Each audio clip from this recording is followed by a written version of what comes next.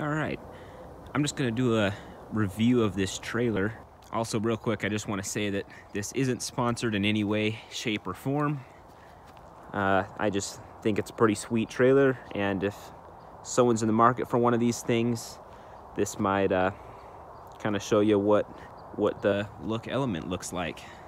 It is a 2022 model year look trailer element. It is 8.5 feet wide by 18 feet long with a little bit of a V-nose up front. Let me just show you the model number and the payload specs right now. Model number is right there. And tire size, so payload is 6,633 pounds. And that is with these tandem 5,200 pound heavy duty axles. Well, actually these are the medium duty. You can see they're the 6 lug.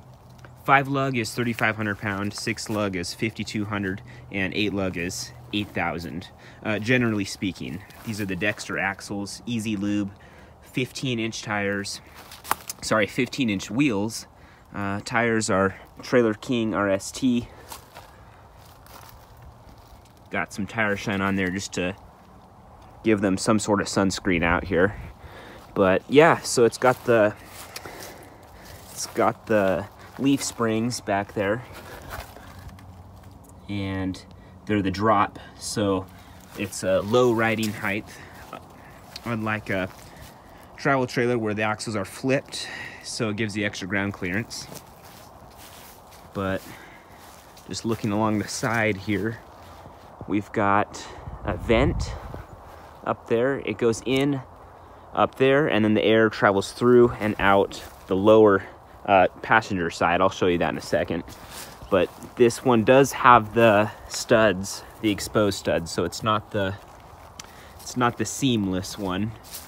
But we've got LED lights all the way around.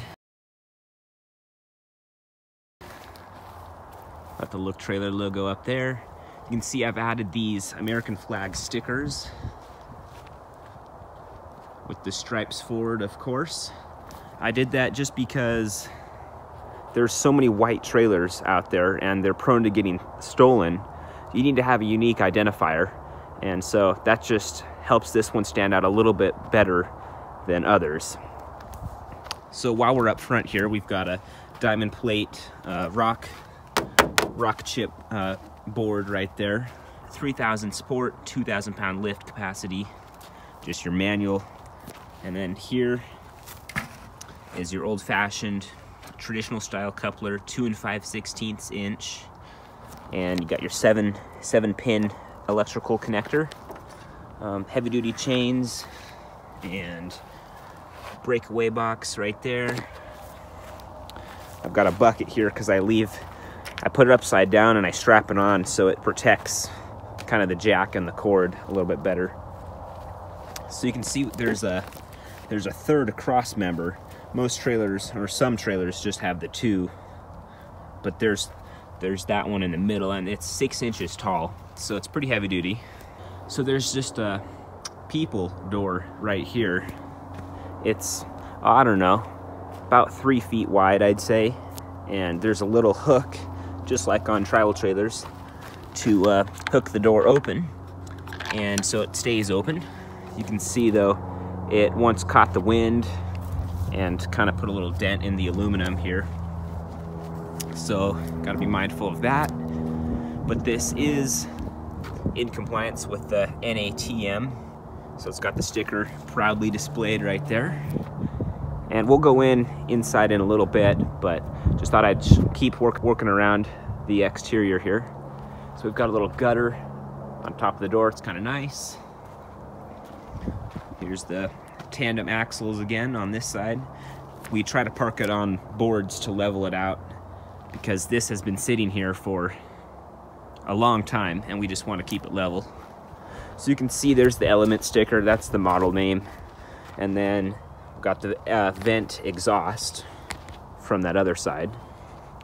Let me step back and get a bigger picture of this thing. It is 7.5 feet tall, So it's got the extra height on the inside, which is nice. Here's the big back gate. I've got 2 latches just like normal. You can see it's still got the temporary tag from Colorado and LED lights everywhere. We've got reflectors on the corners. Got these little skid plates here for pulling in and out of gas stations or whatnot. And we've got 4 of these hinges, heavy duty hinges, which have grease zerks on them. So that's kind of handy. I'll kind of show you this side. Up close to the trees here. But you can see it's got LED reverse lights all the way, LED all the way around. Even has the license plate light up there. So I will go ahead and show you the inside while the back gate is closed.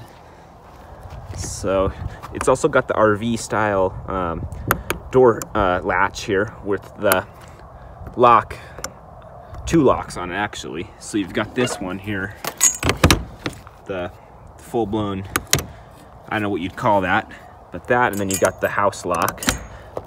So then you can lock yourself inside if you were to like turn this into like an RV or something. But taking a look at the door, got a nice kick panel. It's just plywood otherwise. Got a nice little recessed step right here. But it's just an OSB kind of a wood in here. So look at the front now. You can see we've got a spare tire in here. Got a couple tie downs in the front.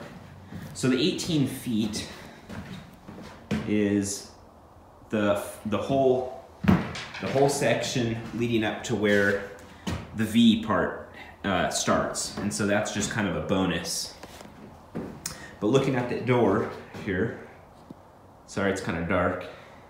There's the door. You've got a little thing to keep your registration or keys and whatnot right there, and we've got the vent. That's what it looks like on the inside. Kind of panning around, you can see we've got these wheel wells. They are, I don't know if I wouldn't call them drivable, obviously, because they're like a brick, but they are pretty heavy duty. You can stack stuff on it without worrying about it crushing in. I just wouldn't drive a Jeep or something over it, you know. So we don't have power, but there is a light for when you're connected to the truck. Actually, there's two LEDs in here. They also have a manual switch on them, on and off. And while we're looking at the roof, you can see it is just that aluminum with these, I guess you'd call them trusses of sorts, but it is steel. And you got a piece of wood kind of in between to create that curvature for rain and stuff, something to mount stuff to the ceiling if you had to. So taking another look down here. This is just a pallet from when we were hauling some furniture. It's still in here. But these are recessed hooks. This is just the way the trailer came. This isn't like a car hauler model or anything. This is just the cargo trailer, basic. But it does come with those 2 up front and 2 in the back. So you can see there's the vent exit from the inside, so it always keeps fresh air in here if you've got like gasoline containers or something that need to be vented. So yep, just wood, basic wood walls and floors all the way around. You can see here's the spring system for the big door. I'll open that up here in a second. And while we're still back here, I'll show you, it's kind of hard to see, but the floor does kind of taper off and create a little dovetail. So it's easier to get low profile cars in here if you wanted to. Kind of a look at the front. So I don't know if you see, there's like some tire tracks in here. I'm not sure if the dealer who sold this trailer was testing it out or what, but we haven't hauled a car or truck in here yet. But when we do, I can make another video of fitment and stuff. But you can see the tires should actually go right in between these wheel wells. And you should have plenty of room width-wise for your average vehicle. And then the extra height is definitely a nice bonus. So I would recommend that. Here, this is still up. It's just kind of the brochure. You've got electric brakes on both axles, you know, reinforced welds, all that stuff. Just kind of show this here. So, yep, pretty basic. Just thought I'd kind of show you around this thing. Now to the gate.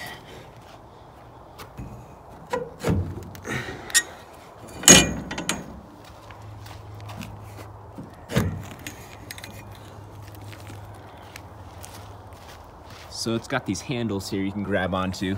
I'm pretty short though, so I'm gonna have to go to this one.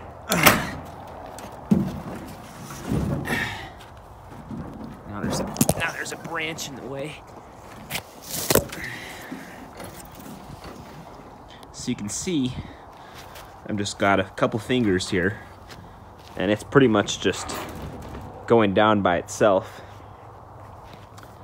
So you do have these two cables you gotta watch out for. You don't wanna run into those while you're loading this thing. But that is the gate right there. Let me back up again. So there's the gate. This is same height as the trailer, obviously, so 7.5 feet tall.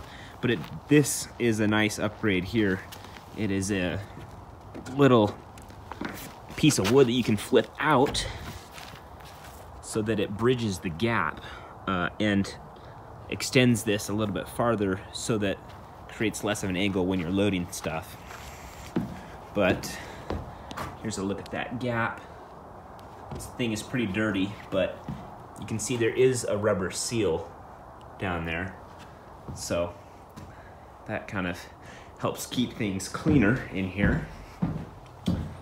Now that it's lighter, I can kind of show you what that looks like. So yeah, so that's that. I will kind of show you lifting this thing back up, how easy it is. That just folds back down. Just one-handed.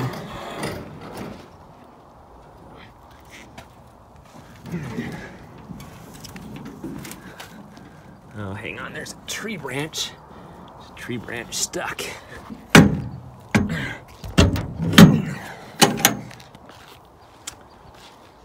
All right, so that's a little more difficult than I thought, but because that tree branch was getting in the way there, but all in all, definitely doable for a single person to use. And yeah, let me just give you a shot of the undercarriage too while we're down here. So you can see there is exposed wood, but I mean, they do a good job with painting. Like, there's no rust on this thing, unlike a lot of modern trailers. It's painted nicely, fully coated. Not fully undercoated, because there's the exposed wood showing, but the metal is fully coated, which is nice. So, all right, well, that's just kind of a basic review of this thing. I can do another review of this car hauler. It's also an 18-footer. It's just a flatbed trailer for the most part, and I made a video on one of them a couple years ago. This is actually 2021, but I can make another video of this later. I've got it all covered up because it's just sitting out here in the woods pretty much. And yeah, But here's the trailer. Thanks for watching. Drop any questions you have in the comments.